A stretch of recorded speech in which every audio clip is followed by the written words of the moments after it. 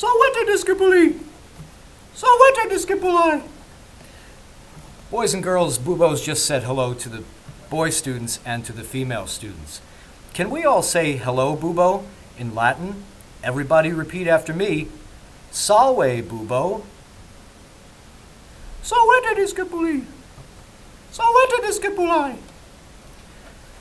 Ladies and gentlemen, Bubo's wanted to do this video for a long time because he's really felt the need to explain the difference between positive adverbs, comparative adverbs, and superlative adverbs. This video is going to help both the Latin 1 students, the Latin 2 students, and actually the Latin 3 students who need this help probably more so than anybody. And today's adverb that we're going to look at is strangely. The adverb strangely in Latin is mire. Can you all say mire, boys and girls? Bubo, can you say mire?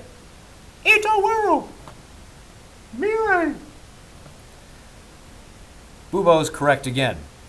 So, for people behaving mire, strangely, we have someone like this, behaving strangely, mire. Ha ha! Est Magister! Not very funny, Bubo. It is true that is the Magister, behaving strangely. Strangely is the positive degree, but we also have people behaving rather strangely or more strangely. And in Latin, that word is mirius. Can you say mirius, Bubo? Ito wero.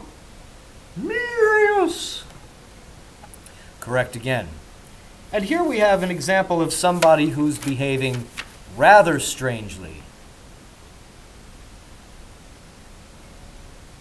Mirius.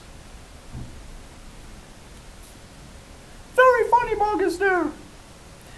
Bubo's very kind to the Magister. Ladies and gentlemen, mirius is the comparative degree, but we also have the superlative degree. That would be mirissime. Can you say mirissime, Bubo? Ito wero. Mirissime. Very good pronunciation, Bubo.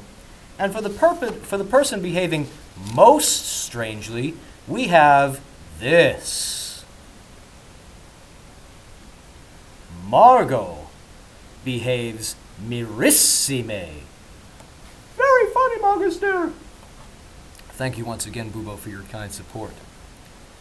That's all for now, ladies and gentlemen. Everybody can say goodbye to Bubo right now. On 3. 1, 2, 3.